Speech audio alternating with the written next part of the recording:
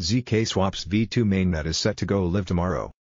Decentralized cryptocurrency exchange ZKSwap has announced that its upcoming V2 mainnet will go live on July 28 via the Layer 1 Ethereum mainnet. A Layer 2 launch is planned to occur sometime thereafter on Binance Smart Chain, Wobi Eco Chain, and OKEx Chain. This update will introduce a variety of new features for third-party projects looking to list their tokens for trade, such as the allowance of unlimited token listings and pairs.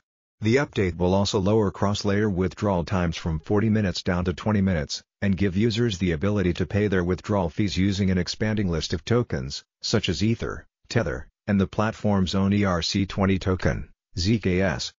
Once deployed on all planned networks, the team noted that ZKSwap V2 will be ready for mass adoption, ensuring listed projects can move liquidity across blockchains as they see fit.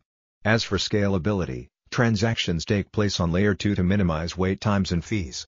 As a result, the project says that users will enjoy gas-free transactions every day up to a predetermined limit.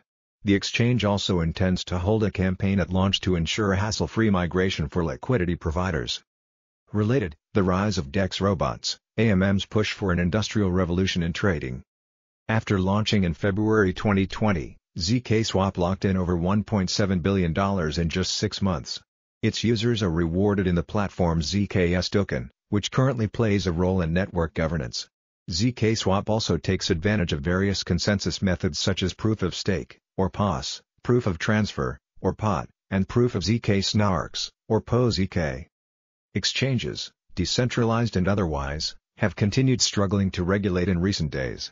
Binance CEO Changpeng Zhao recently announced that he plans to step down from decentralization in an attempt to achieve regulation in even the toughest countries.